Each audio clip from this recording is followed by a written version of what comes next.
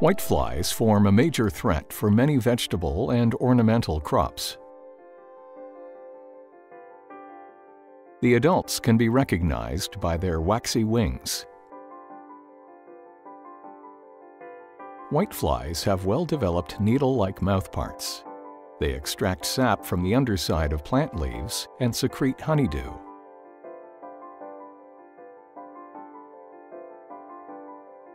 This honeydew, in turn, is a nutrient source for sooty molds. The female lays her eggs on the underside of young leaves. If she has not yet mated, all the eggs will develop into males.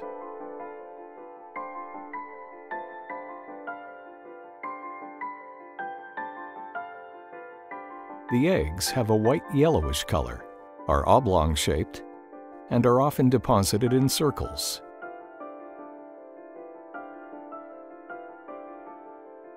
After 1 or 2 days, they become darker in color.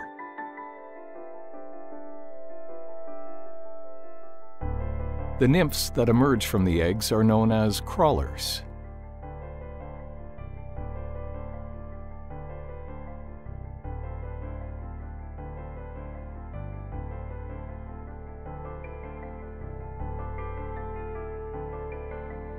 Crawlers move around for several hours before settling on the leaf. They molt into their second stage and become immobile. The nymph starts to feed and begins to produce honeydew. 2 further stages will follow.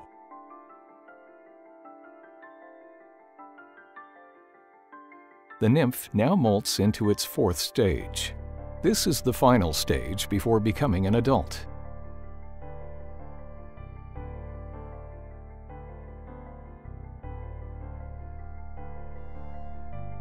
The nymph is flat at first, later changing into an oval, box-shaped pupa with hairs.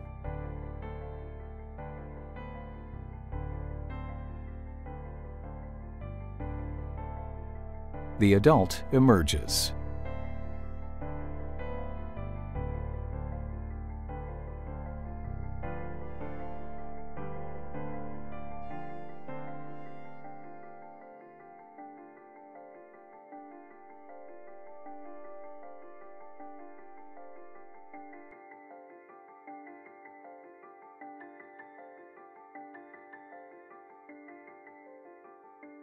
Soon after emerging, wax is secreted over the entire body.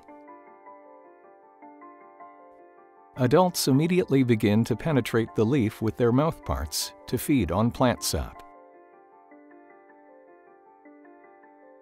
Check out our YouTube channel and website for more information on agricultural pests.